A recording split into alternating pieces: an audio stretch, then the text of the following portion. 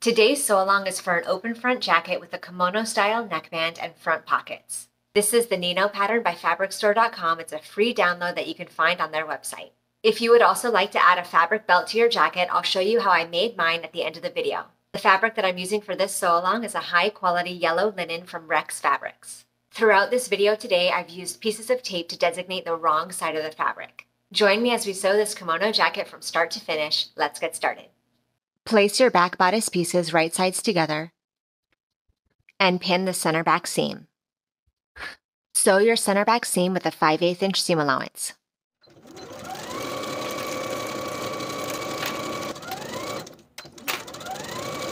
Now that seam is sewn, we're going to trim one side of the seam allowance by half. I'm just going to take the topmost layer of the seam allowance and trim it from top to bottom.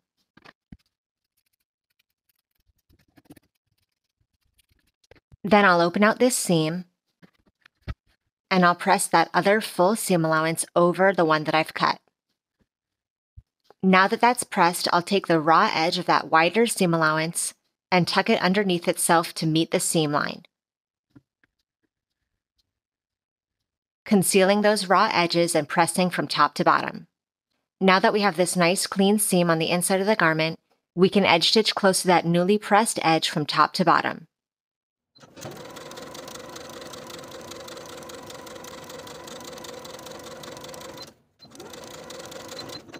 Take one of your pockets and fold the top edge to the wrong side by 3/8 of an inch all the way across.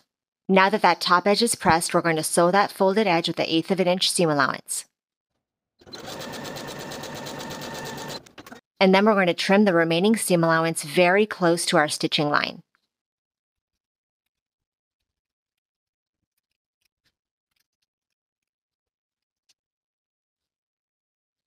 Then we'll fold down that top section once again so that stitching line is visible from the wrong side just over that folded edge. And now that that's pressed, we're going to sew again from one side to the other, right along those pre-existing stitches.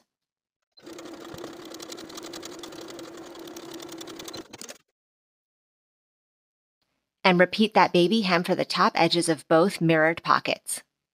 Here is the wrong side of one of my front pieces. I'm going to place the right side of my pocket on the wrong side of the front piece, aligning the bottom raw edges and pin in place. Then I'll sew this bottom edge with a 3/8 inch seam allowance.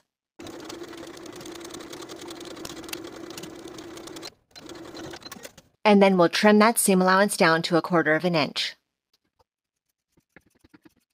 Then we're going to open out that seam and press this seam allowance open. Once that seam is pressed open, fold your pocket upward so that the wrong side of the pocket is now on the right side of the front bodice, and press again along that bottom seam. Now that bottom edge is pressed, we can pin our pocket in place. Then we're going to create markings for ourselves at the top of the pocket 3 inches away from the side on both ends. Then we're going to top stitch along the top of the pocket from the side to our marking, backstitching to secure, doing this on both sides. Top stitching right along the stitching at the top of your pocket.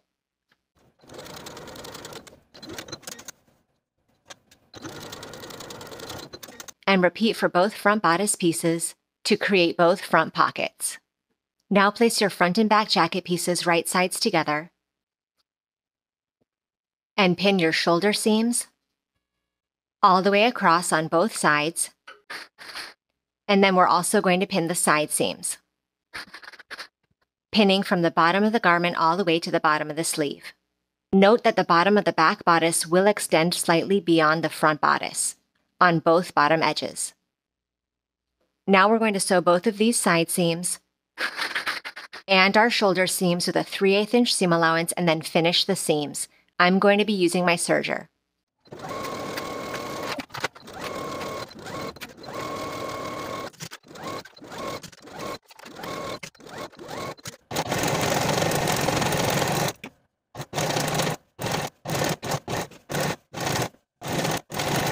And then press all of your seams toward the back of the garment.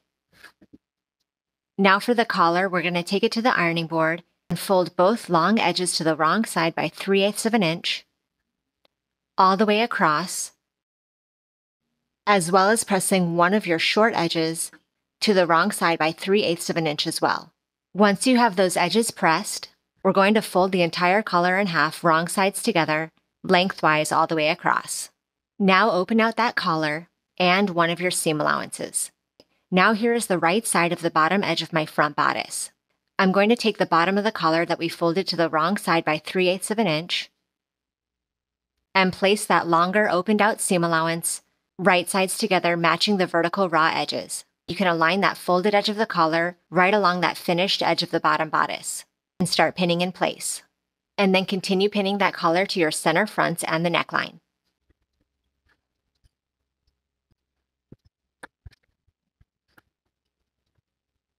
And note that at the opposite center front, you'll have some collar material extending beyond the front bodice. So starting at the opposite center front that has that short edge of the collar pressed under, stitching with that 3/8 inch seam allowance in line with the line that we pressed with the iron. Stitching all around the center front and the neckline until we're back at the opposite center front.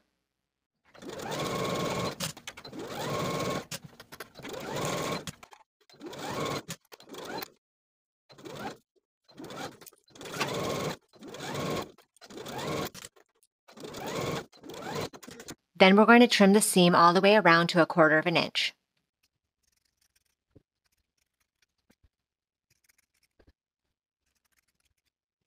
Then we're going to open out that collar away from the jacket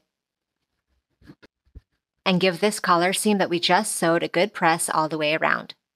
I've turned my jacket inside out and I'm going to place that outer folded seam allowance of the collar so that this folded edge just covers our stitching line on the opposite side. And once it covers that stitching, pin in place all the way around.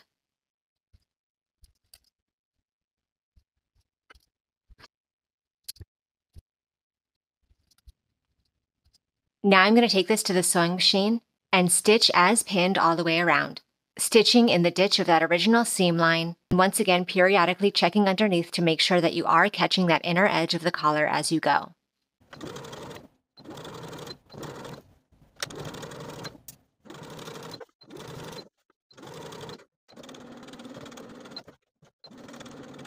Now we can finish off the bottom edge that's extending beyond the bodice. Trim that excess collar material to leave a 3/8 of an inch seam allowance. And then you can tuck that seam allowance to the inside. And give that edge a good press so that it matches the opposite bottom edge. Then we're going to edge stitch close to the bottom edges of both sides of the collar to finish them off.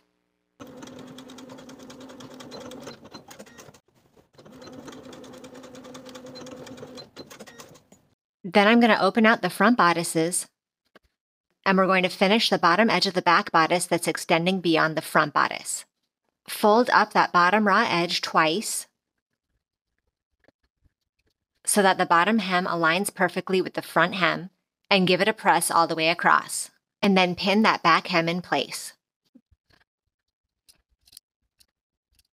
Now we're ready to stitch along the entire bottom edge of the front and back bodices.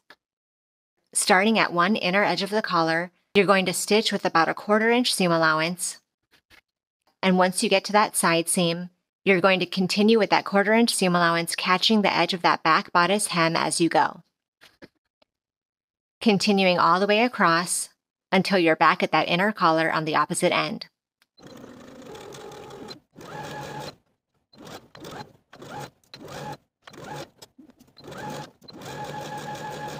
Now to hem the bottom of the sleeves, the instructions tell you to fold the bottom edges to the wrong side, folding them twice and giving them a good press.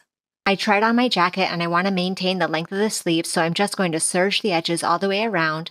And after I finished the edges, I folded them to the wrong side by about 1/2 of an inch all the way around. Then I'm going to edge stitch close to my finished edges all the way around, doing this for the bottoms of both sleeves.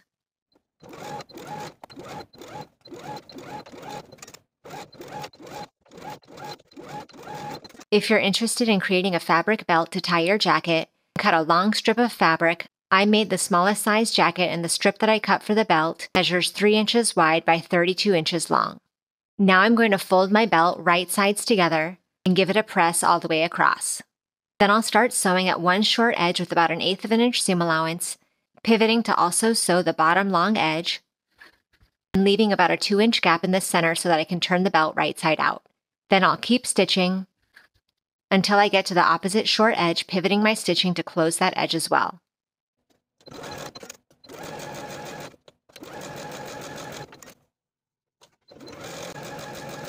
Then turn your belt right side out through the opening that you left in your stitching.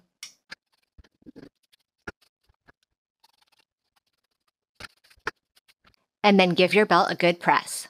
Then I'm going to top stitch around the entire belt, top stitching across both short edges and both long edges, all the way around. As we do that top stitching, we'll be closing that original gap in our stitching as we sew. Top stitching all the way around with about 1/8 of an inch seam allowance.